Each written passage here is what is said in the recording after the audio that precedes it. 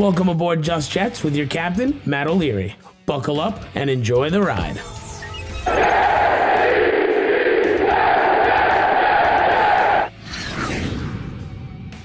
Hello and welcome to episode number 69 of Just Jets. What's going on? I am Matt O'Leary.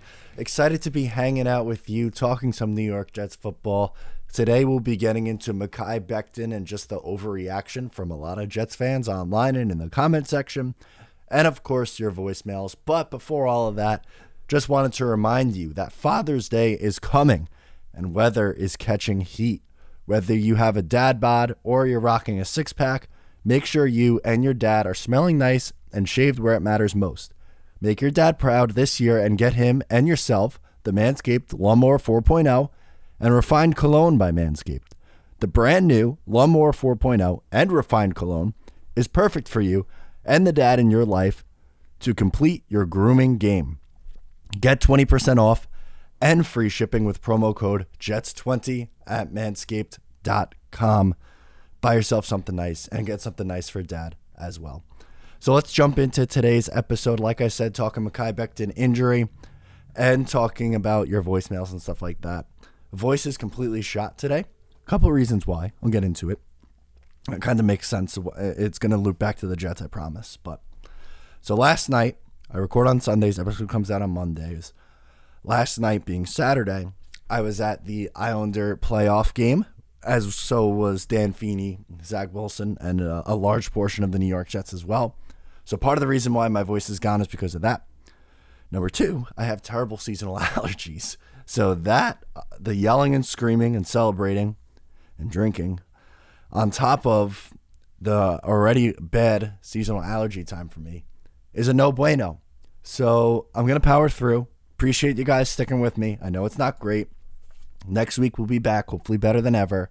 But we're just going to have to make do for now. So sorry about that. Apologies in advance. But let's talk about the overreaction. Mekhi Becton has plantar fasciitis and is going to be staying off his feet for a little while. He's not going to miss training camp. He's not going to miss the preseason. He's not expected to miss any games. But for some reason, Jets fans are crapping themselves right now, for lack of a better term, because Mekhi Becton's a little banged up and has plantar fasciitis, which is something to do with your foot, the bottom of your foot, where you experience a pain. So clearly the Jets are just being a little precautious right now. He's not going to need surgery or anything like that. But the amount of comments and concern that I've seen online about Mekhi Becton is truly remarkable. Yes, a couple of things can be true. Mekhi Becton could afford to lose some pounds. That is 100% true. But to say that this is going to be a problem for the course of his career, it's way too early to know. He's 22 years old? And you're already going to put out there and say that a 22-year-old can't lose weight like at 6'7", 364. That's it. He's going to be stuck playing at that to the end of his career, I guess. There's a 0% chance that Mekhi Becton can lose weight. I don't buy that. I don't buy it for a second. Is it a potential issue right now, his weight? Maybe. Maybe that has something to do with the plantar fasciitis, but I'm not going to sit here and tell you right this second, because there's no way of me knowing, and there's no way of you knowing, that this is going to be an issue for the course of his career. It's way too early in his career to say, injuries are an issue, especially since he only missed 2 games last year. Played 14 games last year. I wouldn't necessarily classify that as injury prone. When you played a majority of the season, you started a bunch of games at Louisville. I'm not going to sit here and do it. I can't. It's way too early to definitively say this guy is going to be an injury problem. And majority of the time, the same people are the ones who wanted to keep Sam Darnold and wouldn't talk about Sam Darnold missing 3+ games even his first 3 years at the most important position in the sport. Don't talk about that. But your left tackle missing 2 games in his rookie year and then being a little bit banged up and has no fear of missing training camp, the preseason, regular season games, that's an issue. I don't see it. I actually saw in one of the comments on one of my videos that the Jets made a mistake drafting Mekhi Becton and that they should have drafted Tristan Wirfs. That's not fair. Wirfs had a really good year last year. I'm not going to sit here and say that Tristan Wirfs wasn't good. He was. But he played right tackle. It's not the same. And he played right tackle on the best team in the NFL, the team that won the Super Bowl. And Mekhi Becton came in on a brutal offensive line, played left tackle, and had success. Did Wirfs have the better rookie year? I guess probably. If you want to get technical, sure, he did. But at a less impactful position, right tackle versus left tackle. Does Wirfs play the same way that he did on the less important side and on a better team? If he is coming into the New York Jets and being moved over to the left side, is he as good as what Mekhi Becton was last year? There's no way of knowing that. There's none. So we can't possibly, realistically, with any sort of found logic, say that it was a mistake to draft Mekhi Becton, especially after his rookie year. He was damn near a Pro Bowl caliber left tackle at 21 years old. And he's a freak. He's 6'7", 364. Pump the brakes, please, on the Jets made a mistake and that he's going to be an injury problem for the course of his career. There's no way of knowing that. It's not like he only played 4 games last year. It's not like he only played 4 games in college. In the one season he got banged up in college, he still played 9 games. He started 10, 12, 9 games in college, 14 last year, and he's not going to miss any time right now. He's not playing at OTAs. They're voluntary anyway. What's the difference? Who cares? It doesn't matter. I don't understand why people are so bent out of shape over this. It's ridiculous. Absolutely insane.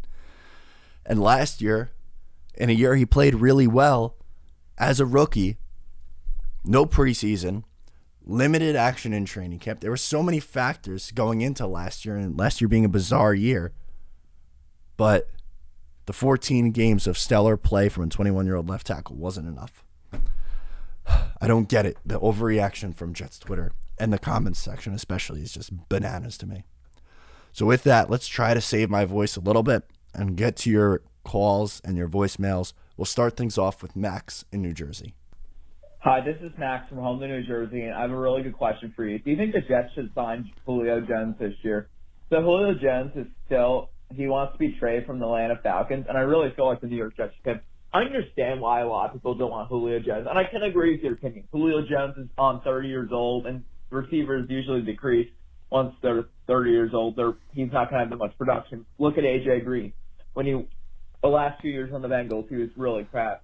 This is the thing, though, why I want Julio Jones. We don't have a wide receiver 1 on the Jets. We have Elijah Moore, Denzel Mims, Jamison Crowder, Keelan Cole, and Corey Davis. I understand, we might limit touches, That's but 5 deep. they're not wide receiver 1. Julio Jones, though, is a wide receiver 1.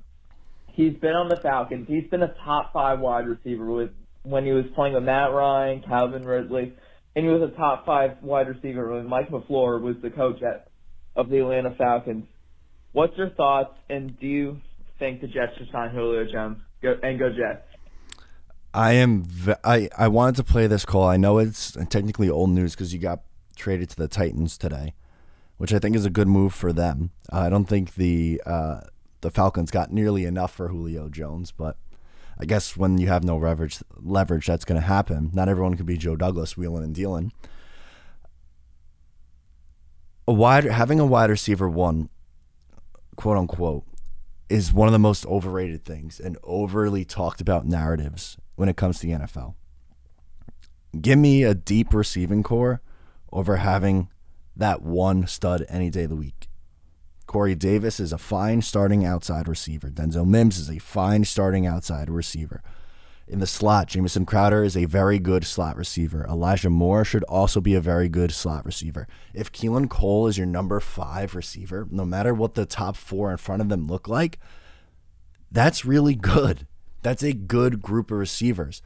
I don't care about not having a cream of the crop, top 5, top 10 guy. That doesn't matter to me. Would it be nice? Sure, but I don't think it's necessary when building a roster that you have to have a guy like that. You don't. Give me a deeper one where you can spread the ball around and you can get beat by 5 different guys and not just get beat by one guy. And, okay, you trade for Julio Jones. He's going to be on the roster for the next couple of years because he's a huge dead cap if you move on from him. That's going to take away how many targets from Denzel Mims and Elijah Moore, who you just spent, top 50 picks on both of those guys in the last 2 years? I don't think it made any sense to go out and trade for Julio Jones. And I just think the narrative of needing to have a number one wide receiver is so massively overrated. Speaking of overrated things, perfect transition. Jordan's up next, and he wants to talk about Braxton Berrios. Hi, I'm Jordan from New Jersey. Hold up, I'm the score right now. But yeah, I want to talk about Braxton Berrios and our secondary, and how I feel like our secondary might be as good as people think. Okay, first with Braxton Berrios, I want to say that I feel like people are forgetting about him. And since we got Corey Davis, Denzel Mims, Jameson Crowder, Keenan Cole, and I know like there's really no way to use Braxton Berrios really, but I feel like there's some ways to really like utilize him and stuff, and get him the ball sometimes. Maybe even start over Keenan Cole, to be honest with you, because Keenan Cole really hasn't been good since, I guess you could say 2017 or whatever. And the second thing I want to talk about with the Jets secondary is I feel like you can kind of compare them maybe to like the Chiefs secondary, maybe like how like people really don't know about the people back there in like secondary, but somehow like they still get like the job done, and so I feel like the Jets this year would actually be good with the cornerbacks and safeties. Definitely we're adding like Marcus Joyner. I know he's like beast or whatever really, but still a veteran. Maybe even teach Ashton Davis some stuff, maybe even like Bless Austin. So I really feel like the Jets will do good on defense with the secondary. I feel like they won't give up as much big plays that they did, So yeah, thank you, and go Jets. Thank you, Jordan, for checking in with us. On the Braxton Berrios front, if he's anything more than like a sixth wide receiver on your team, I don't think you're in good shape at the wide receiver position, which you can make the case that he's wide receiver 6 on this Jets team. He's the third best slot on this team right now. I just don't see a role for him. I really don't. He's a okay player. He was an okay player on a 2-14 team. That Jets fans fell in love with because he's handsome and is dating a famous person. I couldn't even tell you who it is, which is bad because if they're so famous, I should probably know. But Braxton's okay. He is nothing more than that, and I just don't understand the overevaluation of Braxton. As far as the secondary, I think the only way they don't get beat like a drum is if the front seven gets home, which the Jets do have the capability of doing that with how deep this defensive line is.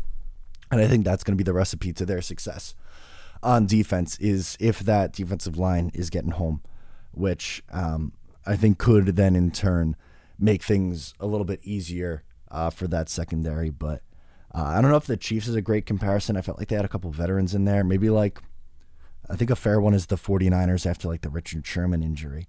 And just last year they had a bunch of seemingly no-name guys come in and play okay. And it's, Robert Saleh defense. So I think that's probably a better comparison for you.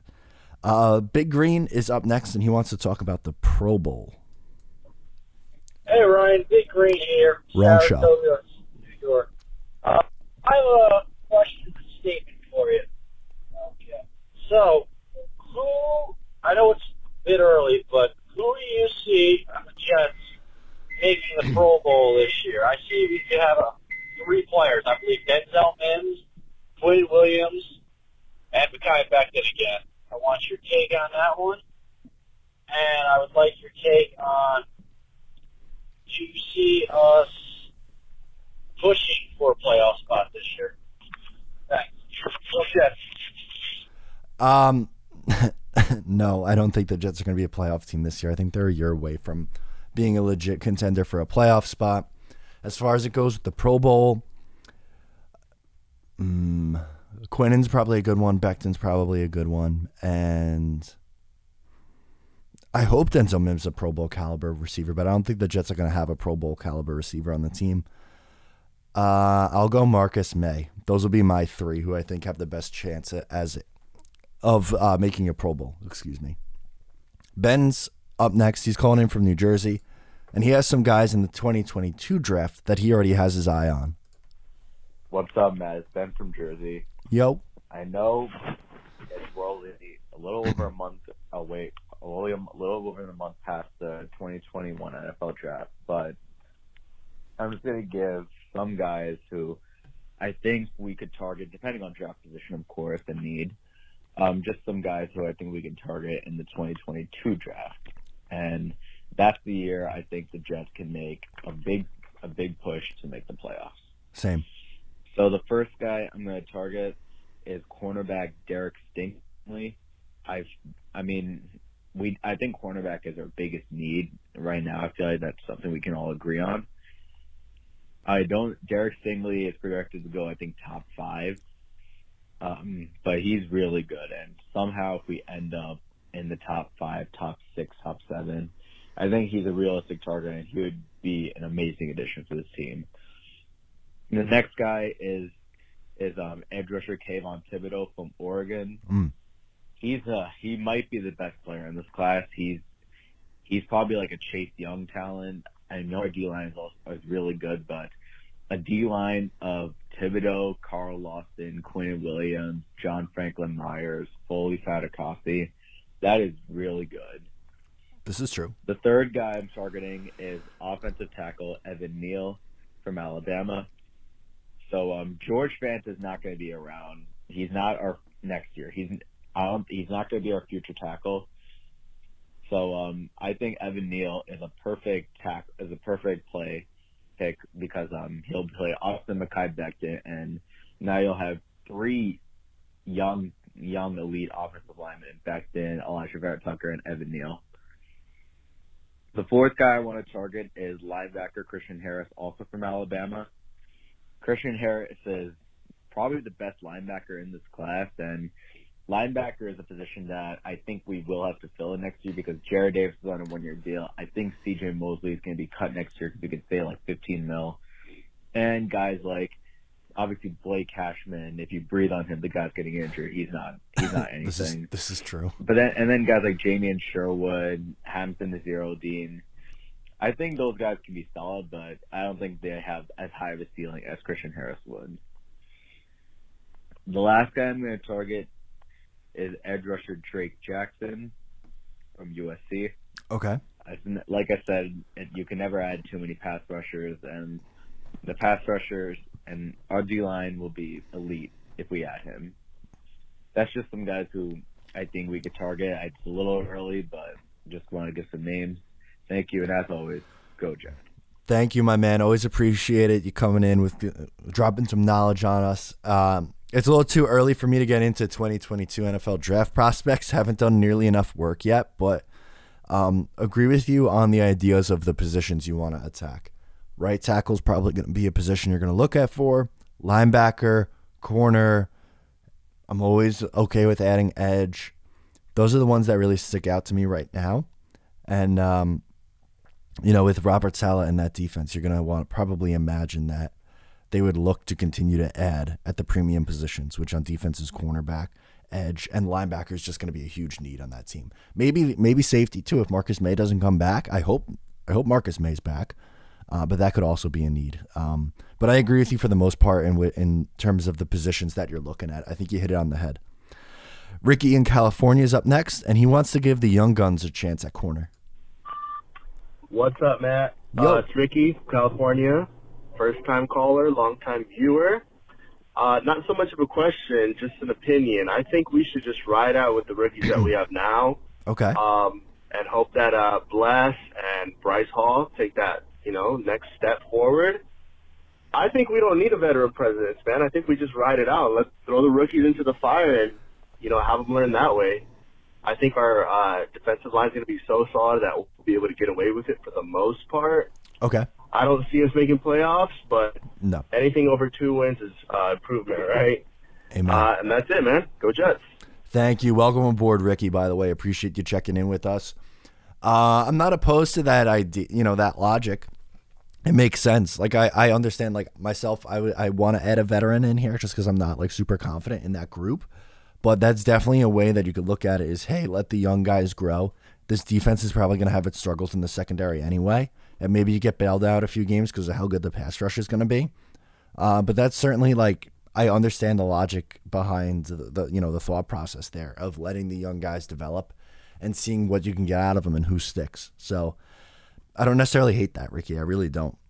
Travis in Ohio is up next. He's got some thoughts. Let's hear from Travis.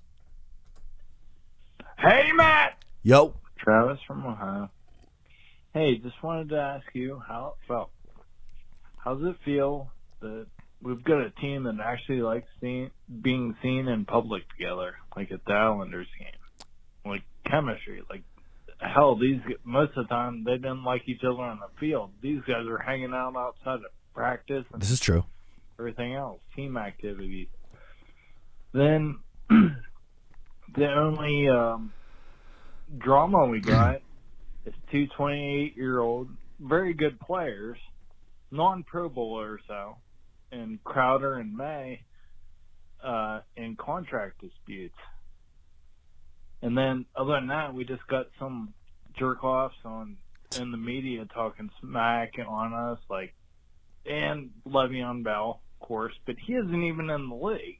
Neither of those jokers in the media. So anyway, we had like over 80 guys in OTAs volunteer.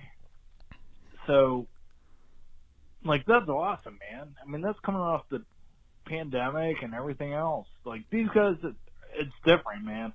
It's different from any other time I ever saw it. It's one. I obviously know what your take's going to be on it. I mean, you got to love it, but it feels different, man.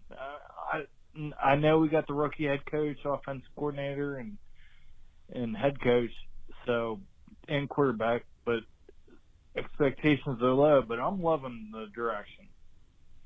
Anyway, go Jets. Thank you, Travis, as always, for checking in. I do love it. And seeing Robert Saleh go to those games, too, and just being into it and being a part of the community. Like, we didn't have that with the last coach.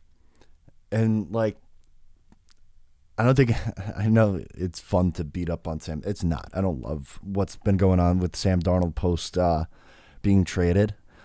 But – like, I'll admit it, I don't think we see Sam Darnold as amped up as what we saw as Zach Wilson with Dan Feeney at the Islander game last night. I don't think so. I think it's completely reasonable to say, hey, you know what? This is a different vibe from head coach and quarterback, which is true. I think that's completely fair. And you know what? I do agree. I think this team is going in the right direction. They're another year away in my mind, but this team is turning a corner, which is super exciting. I agree with Travis 100%. Last one, let's get to Jeremy in Sacramento. He wants to talk about Bryce Hall. So let's hear him out on some Bryce Hall chatter. Hey, Matt, it's Jeremy from Sacramento. How you doing, man? Yep. I wanted to comment about Bryce Hall and your thoughts on his possible regression. I agree with you. He might be exposed. There's no question about it, especially as we look to improve and there's more pressure on him. It's a possibility. And it's hard in this team to look at the roster we have, how many people are left to pick people who could regress. But I think out of the four that you picked, what's interesting is he also probably has the highest upside to grow and improve. I agree with it's kind that. of like an opposite kind of thing, which way will he go? Mm-hmm. And here's why I think that could be the case as well. While I think there's nothing wrong with what you said, and I agree with it, I also think, what if, because he's in a better system, with a crazy improved defensive line that's going to have a lot more pressure on the quarterback, it actually gets a little easier for him. So now he comes back, he has better coaching, he's being coached up, he has some experience under his belt, and suddenly, the quarterback is under more duress. He's not having to hold down the fort as long. Cornerbacks' lives tend to get very it seems to get easier in what Sal is trying to do, I guess, and other teams that he's coached, their lives get a little easier. And I just wanted to know if you agree with that. Do you agree that Bryce Hall might actually take a really big step forward, as well as be maybe one of the guys that can regress at the same time? Yeah, 100%, Jeremy. And I'm glad you had this take and called in, because I kind of wanted to talk about this video a little bit. So this is a great way to end the show. I agree with everything you said there. He could absolutely take a step forward. How I view him is someone who could be a solid cornerback too. That's where I am on Bryce Hall. When I made the video of top regression candidates, or whatever I called it, something regression candidates, and I tried to preface it in the video, but still, the mouth breathers in the comments don't get it. What I was trying to say is, hey, here's a list of players based on what they did in 2020 and versus the scenario that they're being put into in 2021. There might be a little bit of a drop off here, and he explained why. That doesn't mean that I hate the player. That doesn't mean that I think the player is bad. I am just aligning a scenario in which it's possible, or outlining a scenario in which it's possible, that they aren't as productive as what we saw in 2020. And like I said, the only one that I was like, I really think Crowder makes the most sense, because I just don't think he's going to get the volume of targets that he's gotten the last couple of years. I think Hall's going to be a good starter, but there absolutely is a world where he doesn't take that step, and maybe he does get exposed in a bigger role. I wouldn't bet on it. Again, I think he's going to be a solid player, but people saw like a 7-game sample size in his rookie year and are ready to write him into the Jets' Ring of Honor. I'm not ready to go that far either. Like, we got to find a happy medium here. There just has to be. But I'm with you. I think Bryce Hall is going to be a fine starter. And you're right. Robert Saleh's defense does make it a little bit easier on the secondary because of how quick the front four can get after the quarterback. So hopefully that saves the Jets' butt a little bit when it comes to their secondary. That's going to do it for me on this episode. I know it's a little bit shorter. My voice is going absolutely gone. And next week we'll be back and better than ever. Don't you worry. It's off-season time, so get me those questions in. We'll talk about it. We'll talk through whatever it is that you want to get into. But for now, that's going to do it for me on episode number 69. Nice of Just Jets. I'm Matt O'Leary, and I'll talk to you next time.